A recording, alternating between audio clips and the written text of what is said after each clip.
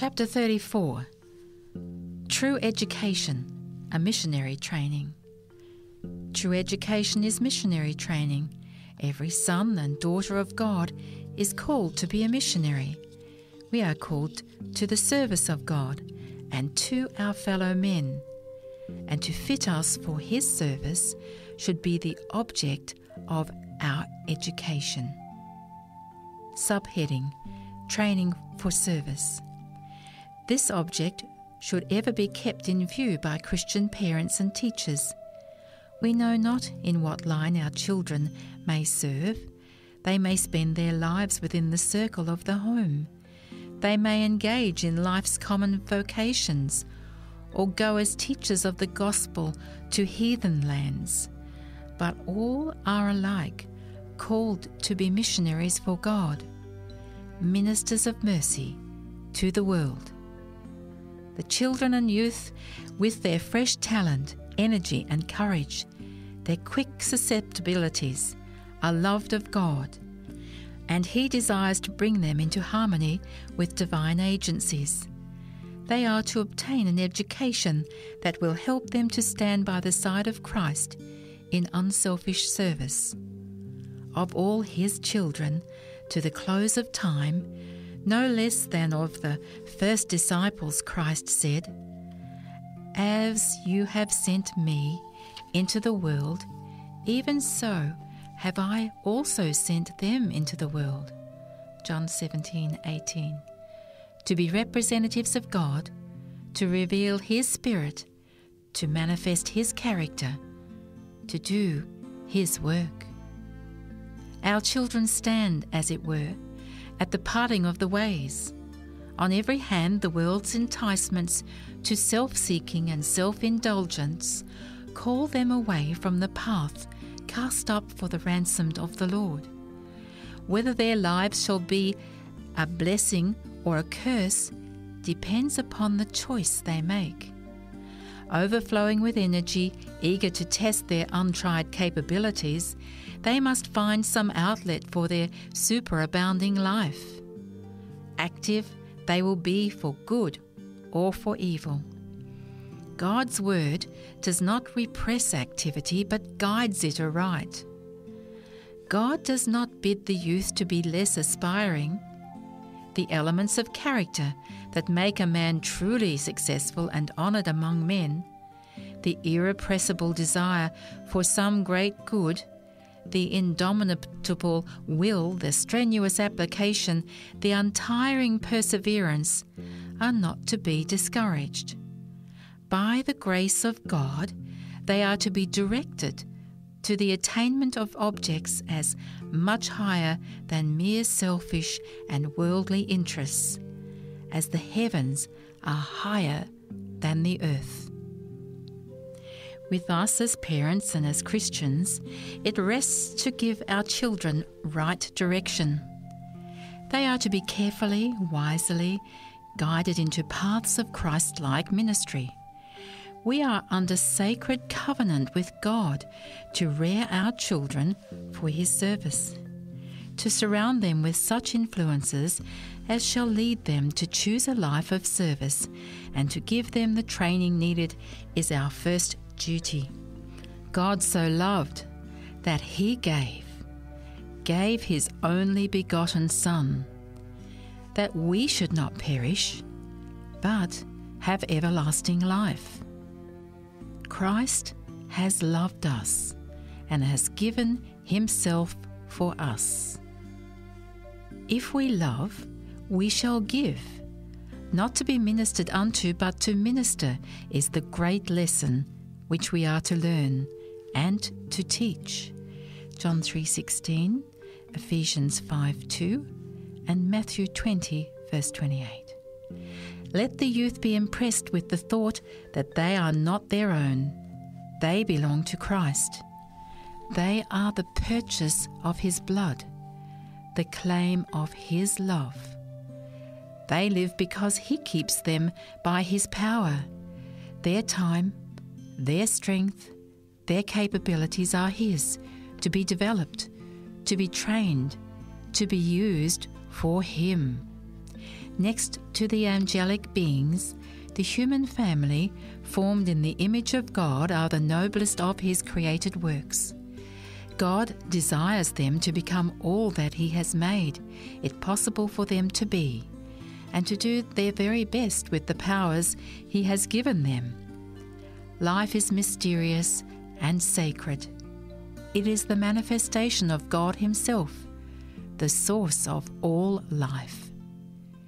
Precious are its opportunities, and earnestly should they be improved. Once lost, they are gone forever.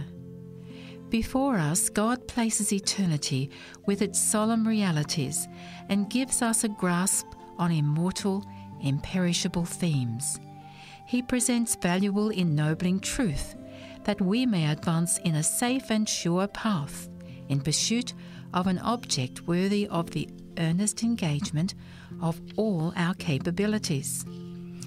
God looks into the tiny seed that he himself has formed and sees wrapped within it the beautiful flower, the shrub, or the lofty, wide-spreading tree.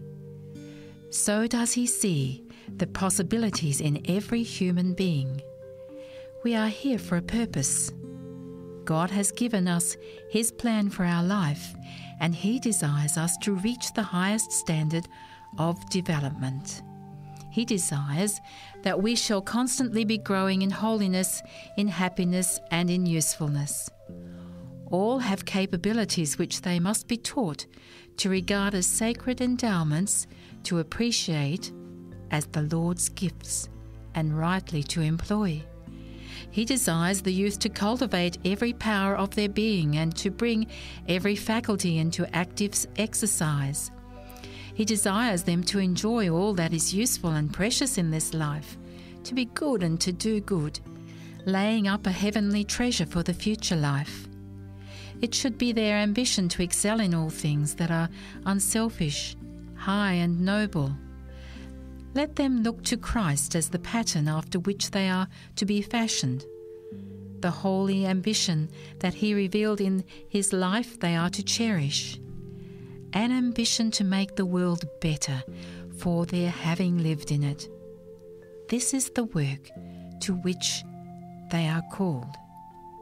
Subheading: A broad foundation. The highest of all sciences is the science of soul saving. The greatest work to which human beings can aspire is the work of winning from sin to holiness. For the accomplishment of this work, a broad foundation must be laid. A comprehensive education is needed, an education that will demand from parents and teachers such thought and effort as mere instruction in the sciences does not require. Something more is called for than the culture of the intellect. Education is not complete unless the body, the mind, and the heart are equally educated. The character must receive proper discipline for its fullest and highest development. All the faculties of mind and body are to be developed and rightly trained. It is a duty to cultivate and to exercise every power that will render us more efficient workers for God. True education includes the whole being. It teaches the right use of oneself.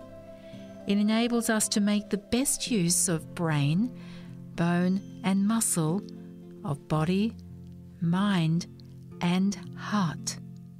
The faculties of the mind, as the highest powers, are to rule the kingdom of the body.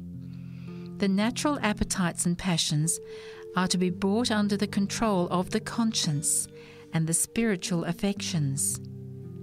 Christ stands at the head of humanity, and it is his purpose to lead us in his service into high and holy paths of purity. By the wondrous working of his grace, we are to be made complete in him. Jesus secured his education in the home. His mother was his first human teacher. From her lips and from the scrolls of the prophets, he learned of heavenly things.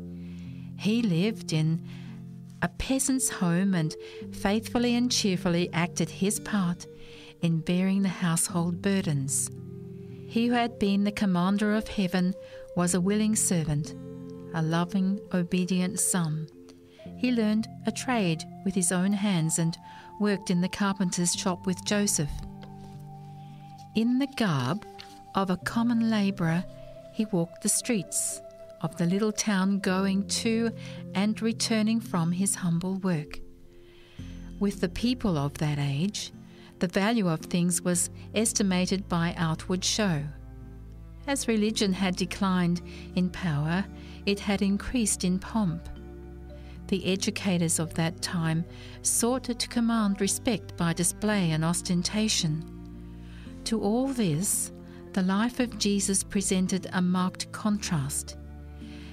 His life demonstrated the worthlessness of those things that men regarded as life's great essentials. The schools of his time, with their magnifying of things small and their belittling of things great, he did not seek. His education was gained from heavenly appointed sources, for useful work, for the study of the Scriptures, from nature, and from the experiences of life. God's lesson books, full of instructions to all who bring to them the willing hand, the seeing eye, and the understanding heart. The child grew and waxed strong in spirit, filled with wisdom, and the grace of God was upon him. Luke 2:40.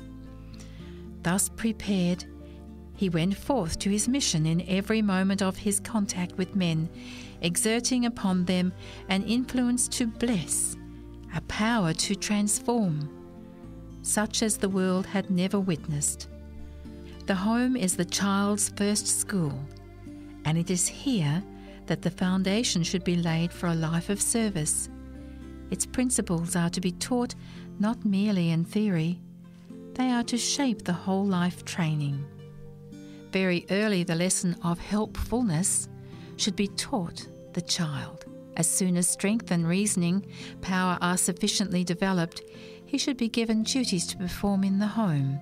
He should be encouraged in trying to help father and mother, encouraged to deny and to control himself, to put others' happiness and convenience before his own, to watch for opportunities to cheer and assist brothers and sisters and playmates, and to show kindness to the aged, the sick, and the unfortunate. The more fully the spirit of true ministry pervades the home, the more fully it will be developed in the lives of children. They will learn to find joy in service and sacrifice for the good of others. Subheading: The work of the school. The home training should be supplemented by the work of the school. The development of the whole being, physical, mental and spiritual, the teaching of service and sacrifice, should be kept constantly in view. Above any other agency, service for Christ's sake in little things of everyday experience has power to mould the character and to direct the life into lines of unselfish ministry. To awaken this spirit, to encourage and rightly to direct it, is the parents' and the teachers' work. No more important work could be committed to them. The spirit of ministry is the spirit of heaven, and with every effort to develop and encourage it, angels will cooperate. Such an education must be based upon the Word of God. Here only are its principles given in their fullness. The Bible should be made the foundation of study and of teaching. The essential knowledge is a knowledge of God and of Him whom He has sent. Every child and every youth should have a knowledge of himself. He should understand the physical habitation that God has given him, and the laws by which his body is kept in health. All should be thoroughly grounded in the common branches of education, and though they should have industrial training that will make them men and women of practical ability, fitted for the duties of everyday life. To this should be added training and practical experience in various lines of missionary effort. Subheading: Learning by imparting. Let the youth advance as fast and as far as they can in the acquisition of knowledge. Let their field of study be as broad as their powers can compass. And as they learn, let them impart their knowledge. It is thus that their minds will acquire discipline and power. It is the use they make of the knowledge that determines the value of their education. To spend a long time in study and with no effort to impart what is gained often proves a hindrance rather than a help to real development. In both the home and the school, it should be the student's effort to learn how to study and how to impart the knowledge gained. Whatever their calling, they are to be both a learner and a teacher as long as life shall last. Thus they may advance continually, making God his trust, clinging to him who is infinite in wisdom, who can reveal the secrets hidden for ages, who can solve the most difficult problems for minds that believe in him. God's word places great stress upon the influence of association, even upon men and women. How much greater is its power on the developing mind and character of children and youth. The company they keep, the principles they adopt, the habits they form will decide the question of their usefulness here and for their future eternal interest. It is a terrible fact that one should make the hearts of parents tremble, that in so many schools and colleges to which the youth are sent for mental culture and discipline, influences prevail which misshape the character, divert the mind from life's true aims, and debase the morals. Through contact with the irreligious, the pleasure-loving, and the corrupt, many youth lose the simplicity and purity, the faith in God and the spirit of self-sacrifice that Christian fathers and mothers have cherished and guarded by careful instruction and earnest prayer. Many who enter school with the purpose of fitting themselves for some line of unselfish ministry become absorbed in secular studies. An ambition is aroused to win distinction in scholarship and to gain position and honour in the world. The purpose for which they entered school is lost sight of, and the life is given up to selfish and worldly pursuits. And often habits are formed that ruin the life both for this world and for the world to come. As a rule, men and women who have broad ideas, unselfish purposes, noble aspirations are those in whom these characteristics were developed by their associations in early years. In all his dealings with Israel, God urged upon them the importance of guarding the associations of their children.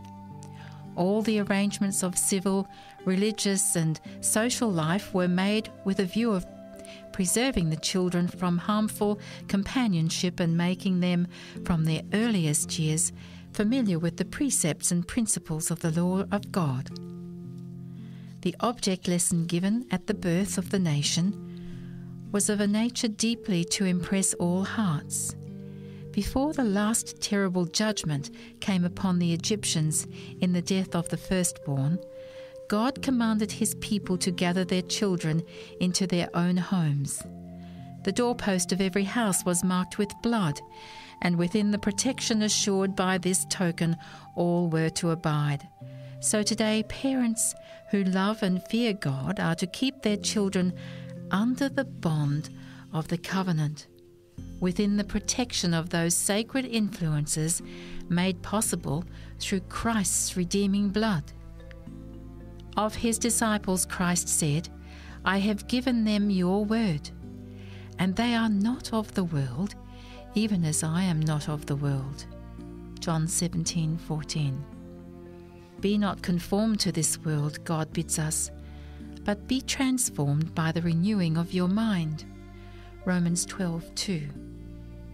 Be not unequally yoked together with unbelievers, for what fellowship has righteousness with unrighteousness?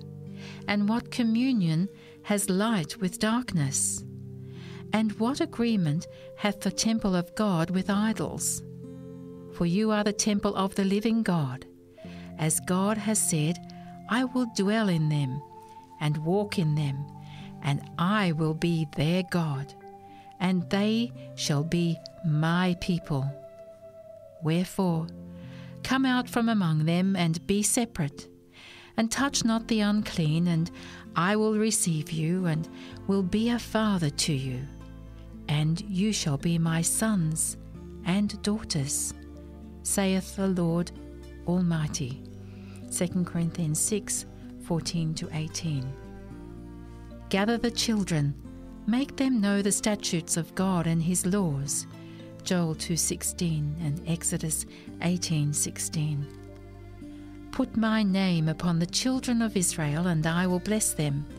Numbers 6:27. And all the peoples of the earth shall see that you are called by the name of Jehovah. Deuteronomy 28:10. The remnant of Job shall be in the midst of many people, as a dew from the Lord, as the showers upon the grass, that tarrieth not for man, nor waiteth for the sons of men. Micah 5:7. We are numbered with Israel. All the instruction given to the Israelites of old concerning the education and training of their children, all the promises of blessing through obedience, are for us. God's word to us is, I will bless you, and you shall be a blessing. Genesis 12:2. Of the first disciples and of all who should believe on him, through their word Christ said, The glory which you gave me, I have given to them, that they may be one, even as we are one, I in them, and you in me, that they may be made perfect in one, and that the world may know that you have sent me, and hast loved me, and hast loved them, as you have loved me. Christ. John 17:22 and 23. Wonderful, wonderful words, almost beyond the grasp of faith. The Creator of all worlds loves those who give themselves to his service, even as he loves his Son. Even here and now his gracious favour is bestowed upon us to this marvellous extent. He has given us the light and majesty of heaven, and with him he has bestowed all the heavenly treasure. Much as he has promised us for the life to come, he bestows princely gifts in this life. As subjects of his grace, he desires us to enjoy everything that will ennoble, expand, and elevate our characters. He is waiting to inspire the youth with power from above, that they may stand under the blood-stained banner of Christ, to work as he worked, to lead souls into safe paths, to plant the feet of many upon the rock of ages. All who are seeking to work in harmony with God's plan of education will have his sustaining grace, his continual presence, his keeping power. To everyone, he says, Be strong and of good courage. Be not afraid, neither be you dismayed. For the Lord your God is with you. I will not fail you, nor forsake you. Joshua 1:9 and 5. As the rain comes down and the snow from heaven, and returneth not hither, but watereth the earth, and maketh it bring forth the bud, that it may give seed to the sower and bread to the eater, so shall my word be that goeth forth out of my mouth. It shall not return unto me void, but it shall accomplish that which I please, and it shall prosper in the thing whereto I sent it. For you shall go out with joy, and be led forth with peace. The mountains and the hills shall break forth before you into singing, and all the trees of the field shall clap their hands. Instead of the thorn shall come up the fir tree, and instead of the briar shall come up the myrtle tree. And it shall be to the Lord for a name, for an everlasting sign that shall not be cut off. Isaiah 55, 10-13. Throughout the world, society is in disorder, and a thorough transformation is needed. The education given to the youth is to mould the whole social fabric. They should build the old wastes. They shall rise up the former desolations, and they shall repair the waste cities. The desolations of many generations, men shall call them the ministers of God.